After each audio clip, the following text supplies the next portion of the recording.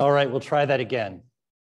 Now we have audio, so welcome. And you missed the best opening of the service that we've ever done here at St. Peter's.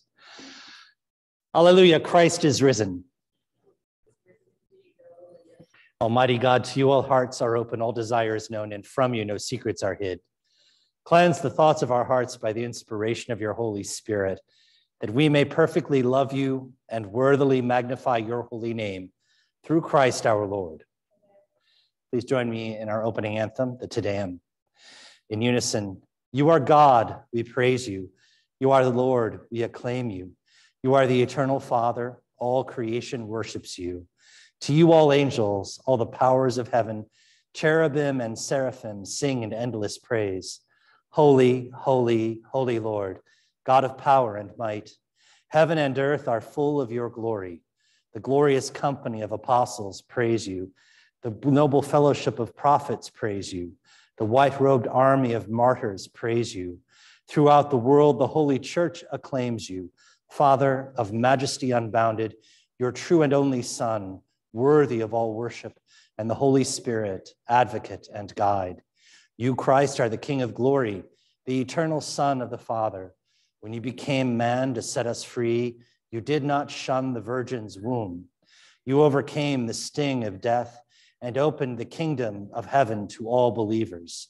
You are seated at God's right hand in glory. We believe that you will come and be our judge. Come then, Lord, and help your people, bought with the price of your own blood, and bring us with your saints to glory everlasting. The Lord be with you. Let us pray. Deepen our devotion, O Lord, and use us in accordance with your will, that inspired by the example of your servant Monnica, we may bring others to acknowledge Jesus Christ as Savior and Lord, who with you and the Holy Spirit lives and reigns, one God, forever and ever. Please be seated.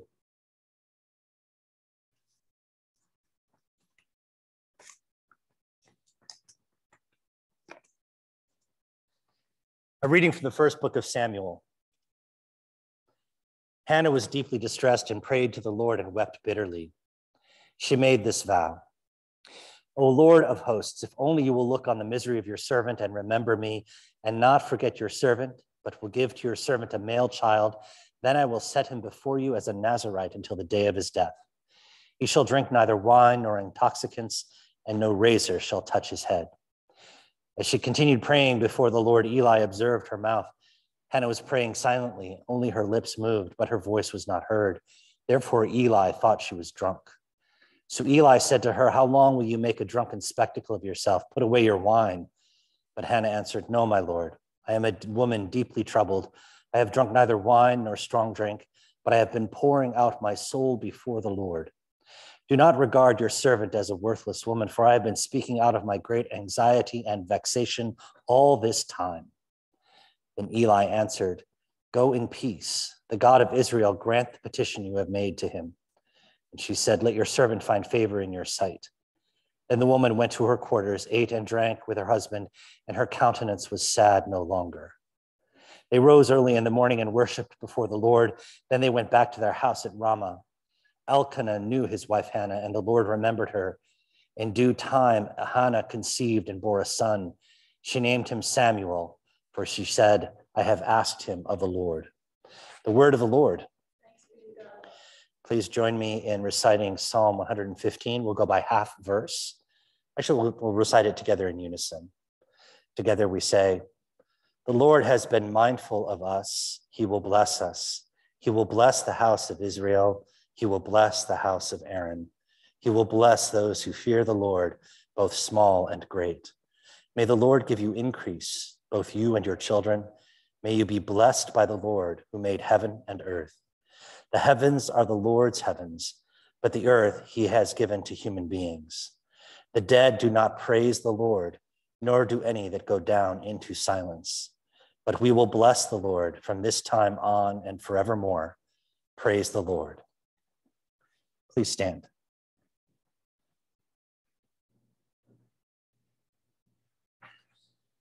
The Holy Gospel of our Lord Jesus Christ according to Luke.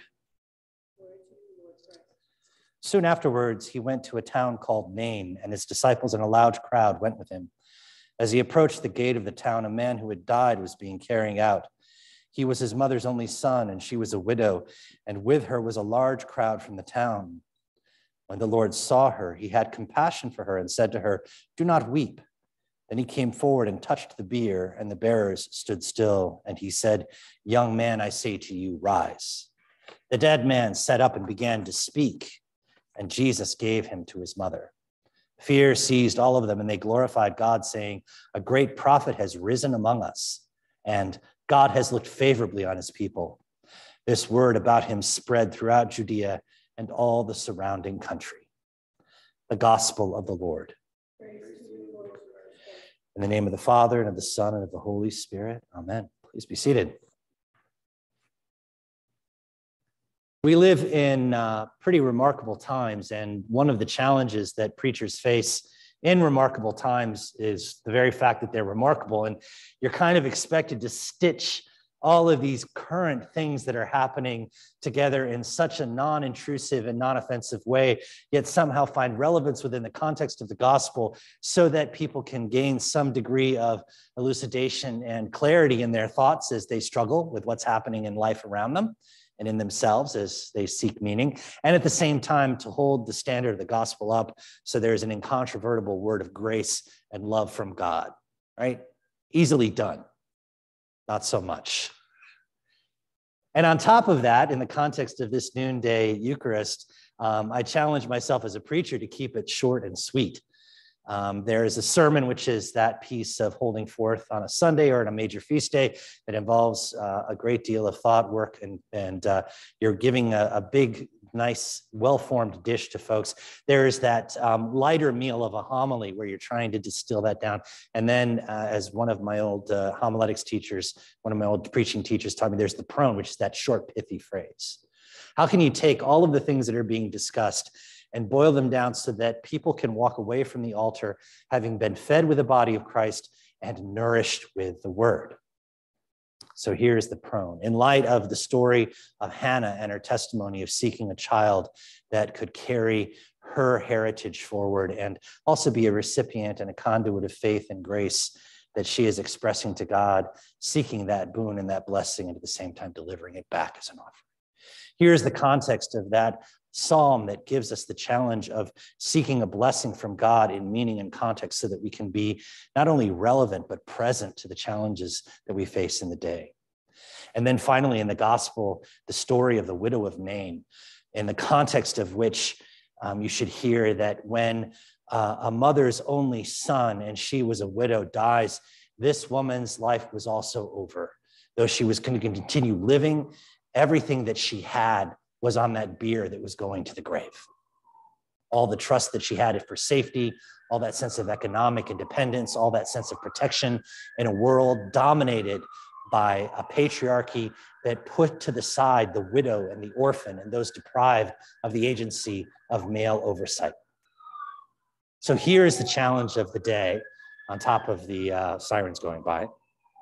Here's the challenge of the day. How do you bring that down and land that in the context of Monnica, who is the mother of Augustine of Hippo, was the driving force of his conversion to Christianity. And by him being converted to Christianity as one of the early doctors of the church in the 4th century, we receive the clarity not only of his confession, but also of his great summa called the City of God, that lays out in very clear form what it means to follow and form a theology of a living God, a Savior who walks in our midst, and a Spirit that continues to form the church. And not only form the church, but also influence human society. Because we are not just called to be inhabitants and citizens of this world that we are transiting as members of the body of Christ. We are also called to be citizens of the polis, of the city, which means we contribute and participate in the political processes that create a common good. And here's the word, the prone that I offer to you to walk forth from this place holding forth. It is not so much that we should see the end of the good that we intend, though it is important that sometimes we do get to see that. That's a blessing. It is not important for us to achieve an end because we don't know what that will look like And if we try to put an expectation upon it, the temptation is great to put our expectations on an outcome over and against what God purposes. We are called in God, in Christ, to simply do the next right thing. I am confident that, and we know this from the testimony of Scripture, that Eli had no clue what he was giving to Hannah in his blessing, because she was praying quietly with only her lips moving, and he assumed that she was drunk and trying to get over some personal crisis of the moment. And instead, she was praying for the gift of a son who would eventually become the great prophet, the last judge and first great prophet of Israel. We did not and cannot assume that Jesus had some elaborate plan in place when he happened upon a funeral procession and modeled for us what it looks like to care for those in need, when he took hold of a bier, touched a dead man, and embraced uncleanness so that the dead would rise and that life would be reasserted with a just relationship between a mother and a son being restored. We are called not so much to encompass and understand a grand strategy of activity, but rather as individuals, we are called simply and succinctly, prayerfully and faithfully to do the next right thing. When I was a young man and a younger priest, I had a bad day. And I went to my pastor and my boss and my mentor, and I explained to him my bad day with tears in my eyes and a broken heart in my chest.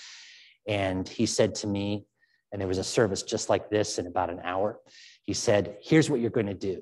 You're going to go and put on your best vestments. I don't care what day of the liturgical calendar it is. I don't care what the color required is. Just put on your best vestments. You're going to go down there and you're going to celebrate that Eucharist, and you're going to rededicate yourself to your priesthood. That you can do. The rest can be a mess, but that you can do. And I did just that. And I went down, and it was the worst Eucharist of my life. I messed up the prayers. I lost my place in my homily. I spilled wine. I dropped bread. I stumbled and bumbled my way through this horrible experience, sweating bullets and stressing the whole time with a broken heart and tears going down my face. And I found myself renewed at the conclusion of that service, not because it would have been good, not because God had intervened and everything had worked out great, because it was a massive and regrettable train wreck of a worship experience. And yet at the same time, it was the next right thing. The next right thing. And I talked about that not too long ago on Facebook, and a person said, reminds me of a 96-year-old English lady I knew. Her response to anything that was happening in her life that was not right, she said, get up, freshen up. There's your prone.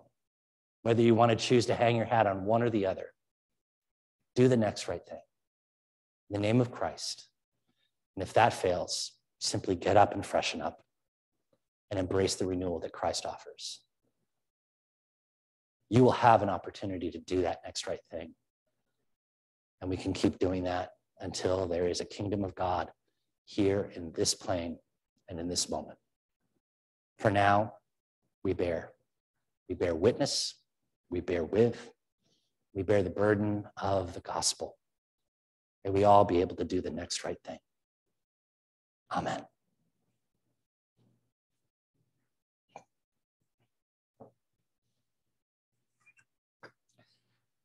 My brother and sister, I invite you to stand if you are able, or kneel if you wish, and we will offer prayers on behalf of the church and the world. Grant, Almighty God, that all who confess your name may be united in your truth, live together in your love, and reveal your glory in the world. Lord, in your mercy, guide the people of this land and of all the nations in the way of justice and peace, that we may honor one another and serve the common good. We pray for the President of the United States, Congress, the Supreme Court, state legislatures, and all places where justice and truth and law are being forged. Lord, in your mercy, give us all a reverence for the earth as your own creation, that we may use its resources rightly in the service of others and to your honor and glory. Lord, in your mercy, bless all whose lives are closely linked with ours, and grant that we may serve Christ in them and love one another as he loves us.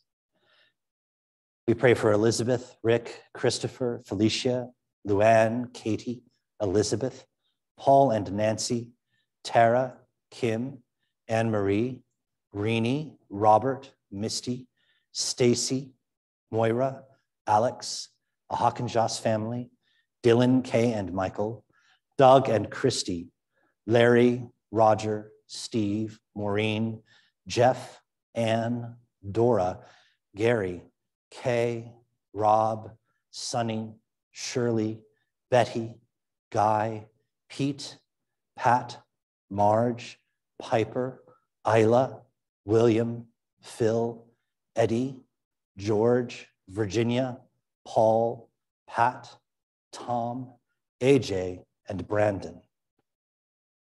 Lord, in your mercy, we commend to your mercy all who have died, that your will for them may be fulfilled, and we pray that we may share with all your saints in your eternal kingdom. We pray for the repose of the soul of David, who passed away recently.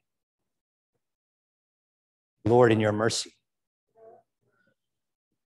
gracious God, what we have asked, faithfully grant effectually to the glory of your name through Jesus Christ, your Son, our Lord, who with you and the Holy Spirit live and reign now and forever. Amen. The peace of the Lord be always with you. God's peace. God's peace. We continue with Eucharist. You can find that in your worship leaflets. And I'll come down and offer the bread at the foot of the steps when it is time. So glad you're here.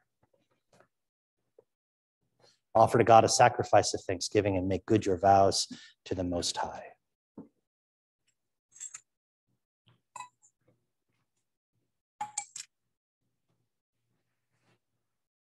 All things come of thee, O Lord, and of thine own have we given thee. Amen. The Lord be with you. Lift up your hearts. Let us give thanks to the Lord our God. It is right and a good and joyful thing always and everywhere to give thanks to you, Father Almighty, creator of heaven and earth. But chiefly are we bound to praise you for the glorious resurrection of your Son, Jesus Christ our Lord. For he is the true Paschal Lamb who was sacrificed for us and has taken away the sin of the world. By his death, he has destroyed death, and by his rising to life again, he has won for us everlasting life. Therefore, we praise you, joining our voices with angels and archangels and with all the company of heaven, who forever sing this hymn to proclaim the glory of your name. Holy, holy, holy Lord, God of power and might, heaven and earth are full of your glory. Hosanna in the highest. Blessed is he who comes in the name of the Lord. Hosanna in the highest. We give thanks to you, O God, for the goodness and love which you have made known to us in creation, and the calling of Israel to be your people, in your word spoken through the prophets, and above all in the word made flesh, Jesus, your Son. For in these last days you sent him to be incarnate from the Virgin Mary, to be the Savior and Redeemer of the world. In him you have delivered us from evil and made us worthy to stand before you.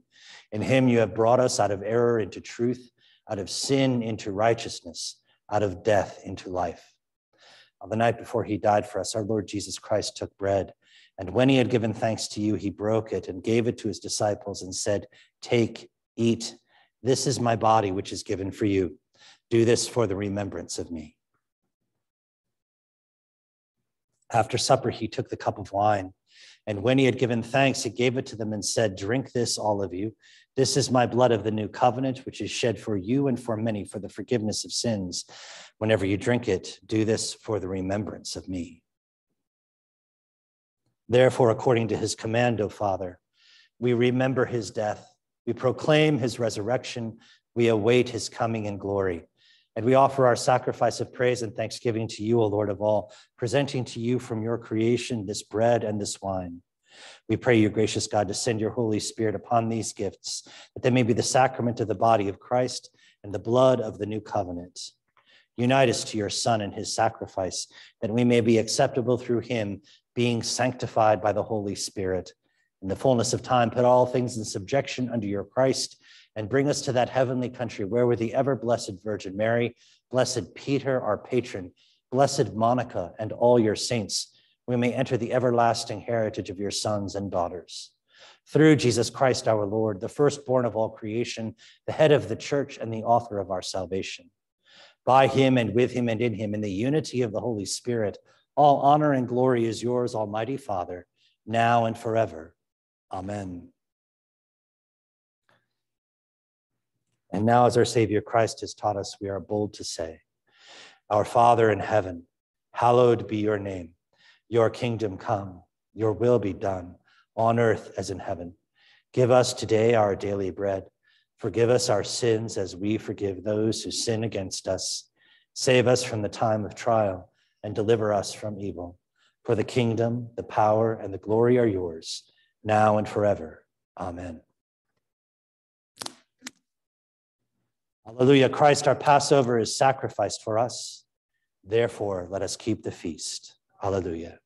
The gifts of God for the people of God, take them in remembrance that Christ died for you, and feed on him in your hearts by faith with thanksgiving.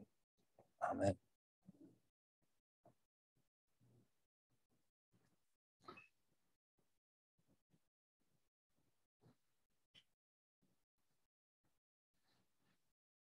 The body of Christ, the bread of heaven. Amen. The body of Christ, the bread of heaven.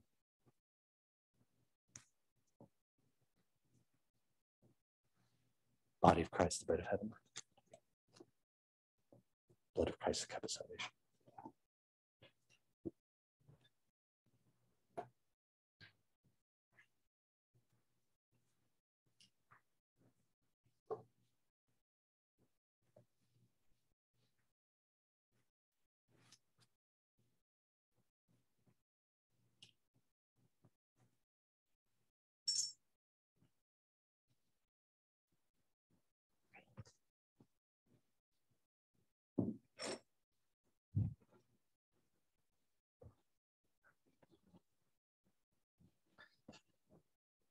Let us pray. Almighty and ever-living God, we thank you for feeding us with the spiritual food of the most precious body and blood of your Son, our Savior, Jesus Christ, and for assuring in these holy mysteries that we are living members of the body of your Son and heirs of your eternal kingdom. And now, Father, send us out to do the work you have given us to do, to love and serve you as faithful witnesses of Christ our Lord. To him, to you, and to the Holy Spirit, be honor and glory now and forever. Amen. The blessing of God Almighty, Father, Son, and Holy Spirit be upon you and to remain with you forever. Let us go forth in the name of Christ. Alleluia, alleluia.